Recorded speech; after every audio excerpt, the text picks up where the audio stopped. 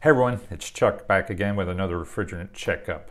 This is going to be one in a series of videos I'm going to do around getting ready for A2L refrigerants. And today I want to focus on the cylinder containing some of our A2L refrigerants, particularly Opteon XL41 or R54B. A while back I did one on general refrigerant cylinder safety. I'd encourage you to check that one out if you haven't seen it already. We'll put a link to it down below, but for general safety and handling, you can check that out. But I want to focus today on our cylinders. You're going to see our new XL41. That is going to be the replacement for 410A in most residential, light commercial air conditioning systems, as well as chillers. And so the jug we have here is it's one of the disposable jugs. I'd also point out on this jug has a 20-pound charge of refrigerant in it, and that's determined on the liquid density and how much can safely be put into a jug. Some are 25, some are 30, this one happens to be 20, so you might want to note that as well. So differentiating the A2Ls from A1 refrigerants is important, and again, we're going away from colors. You can see that here, but the first thing you want to notice is this bright red stripe.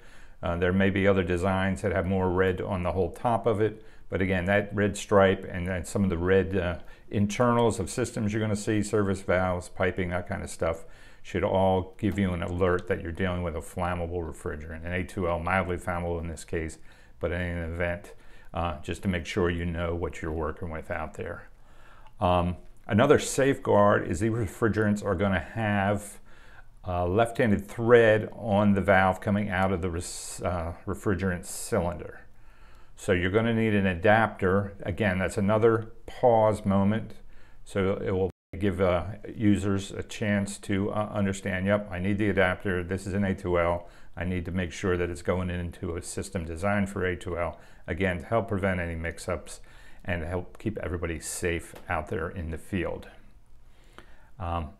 Another feature I show here has been on all of our refrigerants, but again, the safety shrink wrap, that's helpful to make sure that you're getting authentic, good quality Chemours Opteon refrigerants.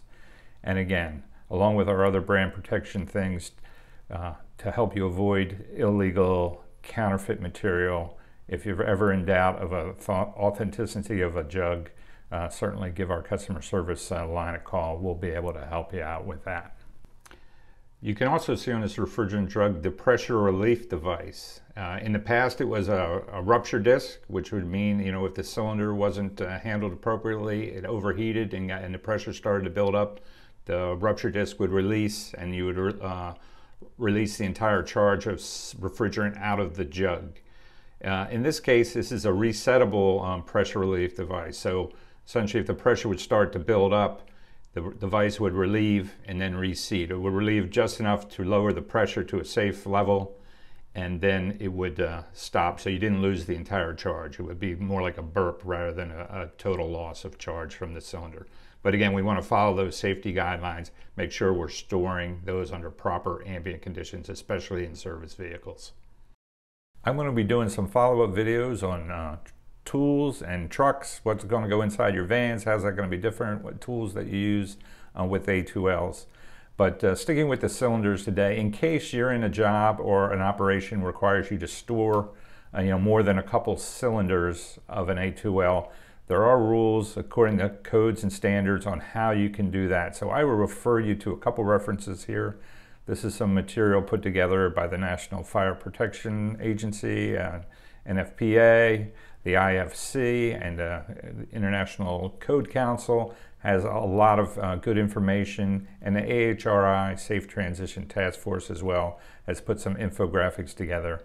So it basically depends on how much gas you need to store and the maximum allowable quantity, or MAQ. And that's going to depend on the type of storage you're doing. Is it shelves? Is it racks? Is it solid piles? The type of occupancy of the building. Is it a factory?